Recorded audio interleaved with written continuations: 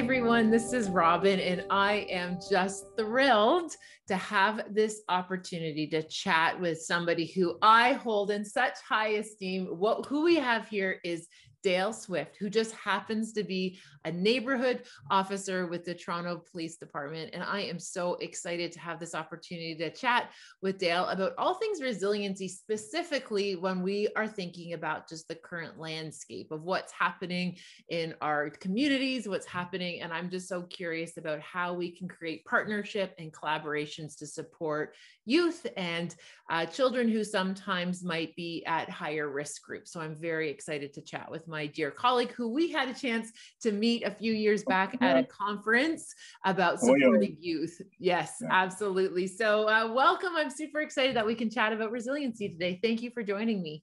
Honestly, thank you. I'm super excited. My partner was actually making fun of me because I was so excited to talk to you. So Dale, tell me about what a neighborhood officer does in Toronto. Can you tell me a wee bit about what you do? So a neighborhood officer is pretty much an officer who is like entrenched in a community, not for investigation or what have you, but to really bridge that gap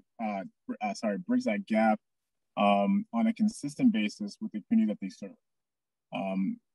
For various reasons, that communication and that partnership has been lacking, which has caused further separation from us knowing our communities and their communities knowing us. Mm-hmm. So the communities started speaking up, saying, "Look, we want if you want us to have a good partnership with you, give us officers that are willing to be in our neighborhoods, despite certain situations or issues." Or even resistance at first. Mm-hmm. We want those officers in there to try to build those relationships with us so then we can build those community partnerships. Mm-hmm. So that is what I'm supposed to do. And literally from there, you speak to people, as a neighborhood officer, you're a guest. Yes. And I think we have to realize as police officers, when we go in the neighborhoods, for an investigation or not, you're a guest there. And you probably don't know the dynamics of the neighborhood or who is who and whatever. So we really have to take the time to realize that and act in a certain manner, because we go there, we leave. So the impact that we have on individuals in that neighborhood stick with them. But we have a tendency just to go call to call. Yes. So having that consistent officer talking to the community, and my phone is always going off. You have youth reaching out to you with concerns that they have in regards to themselves, in regards to their family, cultural differences, gang affiliations, how they get out. Mental health has been absolutely hard. Absolutely huge, because it's affecting so many of our youth on such a large scale. So, sorry, to wrap it all up, I'm pretty much any and everything in that community. Yeah. So whatever they need, I make sure I can help them, and then they help me out as well. So TPS wins because we get investigations, and I mean major investigations, from homicides to bike thefts. We get everything solved, and we also have the trust of the community. They see when I'm making arrests, so like, well, someone made Swift an officer today, so we have to arrest them, and they understand that, because they understand 99% of the time I'm in there, it's not for an arrest or for an investigation. So when it happens, they're like, well, it's inevitable. Tell me, when you talk about creating community, when you talk about creating a different type of a relationship with persons who may or may not have had positive relationship with law enforcement before, that so very much ties in with my work on resiliency, about this idea that we need to foster and cultivate safe spaces and communities. So then that way that children grow up with that psychological safety, that they know there are people who do believe in them, that are creating this allyship. It's so important for youth to have that modeling, especially when we think about children who are growing up maybe without some of those positive influences, about how important it is to almost rewrite some of those narratives. Yes, 100%. Yeah. Now, tell me how that, if you're comfortable, tell me what that's like when you're helping kind of break down some of those barriers, some of those stereotypes, some of those kind of misconceptions. What's that like? First of all, I'm an open book. I really try to preach to a lot of our youth and everybody strengthen vulnerability. Yeah. And I try to explain to to especially a lot of our young males that to be a man and say I'm good and you don't have to cry or everything's okay when you know there's an internal struggle. I mean, like, that's not strength. That's not being a man. I said a stronger person is someone who is actually able to admit and to share their vulnerability and saying to themselves, you know what, I feel uncomfortable. I'm going through this or that. And sharing that with individuals with the possibility of being judged by doing so. I'm like, that is strength. Yeah. It is easy to withhold information about yourself or withhold feelings and say you're fine. And then, as we know, destructive things happen. So I really talk about, if you want to be strong, embrace your vulnerabilities, learn from them, take that extra stress off your shoulders and just live, right? We are a sum of all of our experiences, but what we do with that is up to us, right? We're not an example of maybe bad upbringing or a particular bad neighborhood or what have you. So what I do is when I'm meeting with youth, when I get a chance to talk to them, I talk about my own struggle. I talk about living in Toronto housing, having a lot of violence around, having an abusive mom, and I'll discuss how that looked, and I'll talk about the cultural stuff about West Indian parenting, yes, and what's acceptable and what is not. And we talk about distorted loyalty, where a lot of youth feel that their parents can do anything to them, and they can't say anything because they're parents. Yeah. So we've coined that as distorted loyalty. And we talk about that, and it's me that has to make the first step. I can't go into a situation and expect them to start talking to a police officer because I don't know what their lived experiences are where I'm involved, and not me particularly, but what I do. So to bridge that gap, I allow myself to be vulnerable and allow them to see that I am really not that different from them, and that they do have choices. And then sometimes you are going to slip and fall on your face, but you need to, especially nowadays, you need to have those resources to pick you back up. Yeah. And why not have a resource that really understands what you're going through? So you don't always have to feel like you have to explain everything. I accept you, I appreciate you. Now, where are we going from? Wow. So that's how I do it. I do it through vulnerability. Yeah. Which is extraordinary, right? You're setting the example. You are modeling again what this could be, showing them potential. Like that is absolutely extraordinary to see that resource available in our communities. Now, what I'm really curious about, and again, what you said so very well, is just understanding that, there are going to be things that don't always add up. There are going to be hard times. And again, resiliency isn't something you use once, it's something that always comes back. And I know when I'm working with my own children, as well as other children and teenagers, we often talk about this idea that you never want to waste a mistake. Right? You never want to waste a mistake, because that's where that learning can happen. That's where we really can kind of understand what's kind of underneath in terms of what we need to be thinking about, what we need to be working upon. So one of my question I would have for you then is, when we are working with youth who do have a lot of, there's a lot of pressures. There's so much pressure about maintaining appearances, maintaining status. What is your suggestion or recommendation when we are working with youth that feel that real pull from their social circles and kind of like even just their old stories about who they should be and what they should be about? How do you suggest working with youth to help them kind of see alternative paths like you are describing in your work? Well, once again, I think it's making yourself vulnerable and you starting the conversation, giving stories or anecdotes about yourself. And then you kind of find out that, yeah, you're right. Like, a lot of the youth do have a lot of stressors. Some of them are parents to their younger kids, and some of them are parents to their adults. Yes. So there's a lot of pressure, not only within the home, but within the community. And now with social media, like, a lot of these youth have a lot to deal with, right? Yeah. And everything is rush. So if they feel that if they're not at a certain level or at a certain stage in their life, they're a failure. So it's when you're working with youth, you have to understand that there's going to be some resistance first. Okay. Because as an authoritative figure, they naturally will be resistant to that until you disseminate any of the ideologies that they have about you already. Yeah. So if they see you as a counselor, psychologist, psychiatrist, whatever, that's great, and they have their own perception. Show them something different that's completely out of that realm. Because I find when you do that, like I'll come here, the first thing people see is my uniform. But when I start talking, they forget about the uniform. And they're not looking here, they're looking here. Yeah. And then you can have those conversations, but you literally just have to show them something different than what you represent. Yeah, if you want to, because their wall is going to be up to this, and their wall is going to be up to that. Yeah. So you can kind of open the door to something else and go, "Hi, I'm here, and no, this is here, but just trust me, come on this side."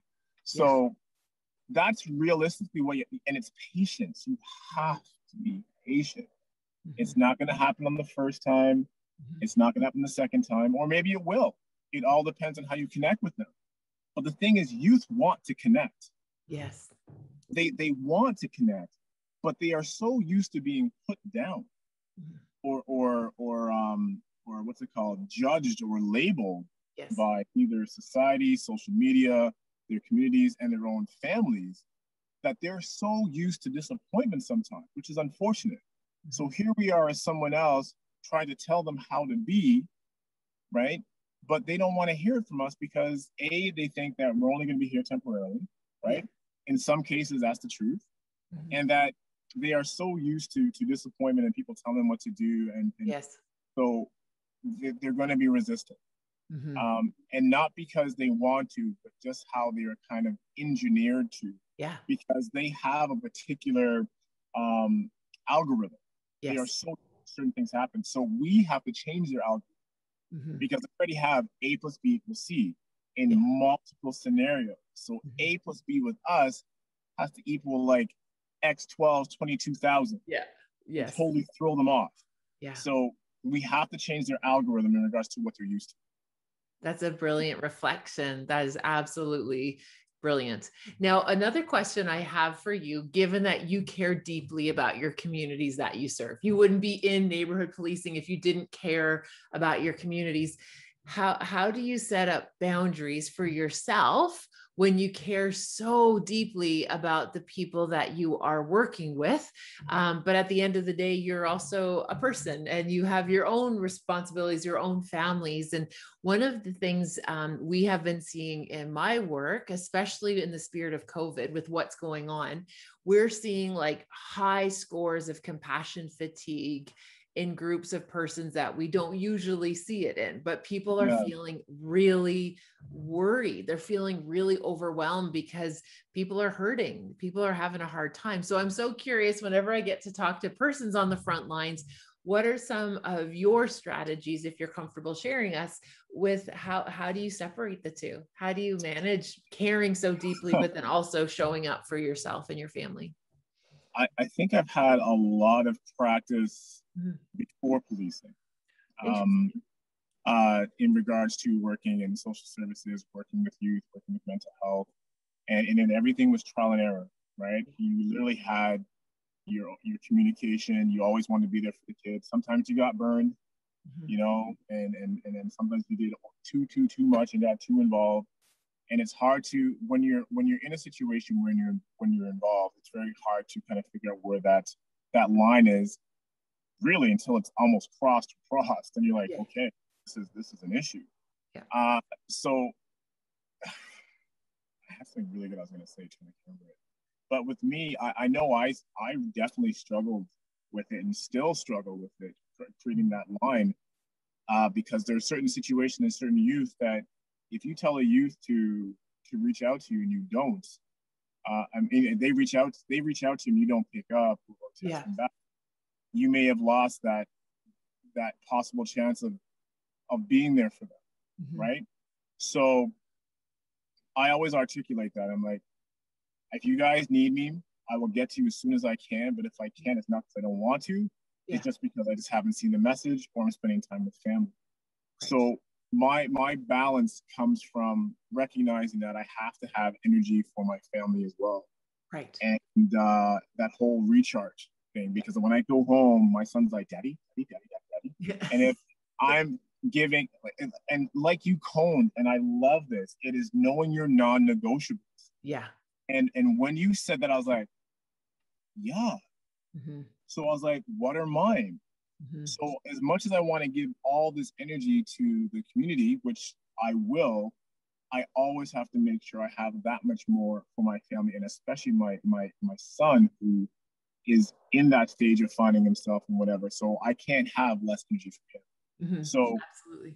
on my days off, I rest. I literally watch cartoons because I want nothing with reality. So I don't watch the news. And with my work phone, I check it in the morning and then I check it at night. Whereas before I was checking it all the time because my concern was I was so scared to miss an important call. Yeah. And I felt like I was doing it by myself, and the burnout started to happen. Yeah. So the guidelines is just you just be real. Just say you will be there, but sometimes you may not be able to. Mm-hmm. So it's just really being straight up in regards to how the relationship is going to work.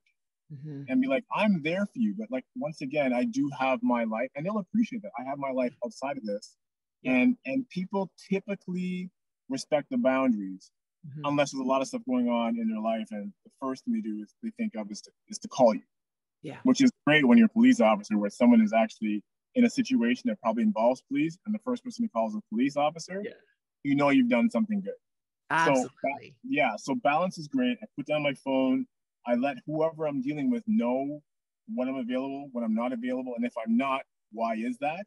Yeah. And really just try to take it in from there. And I also tell my wife and my son to like, look, if I look burned out and I think I'm okay, have that conversation. Mm-hmm. So it's putting our pride aside, because she'd be like, you're off today. And I'm like, no, I'm not. And that reaction right there really shows that I'm completely up, right? Yeah. Yeah. And it's me stepping out of myself to go, you know what? If they're seeing it, I might not see it. I need to listen.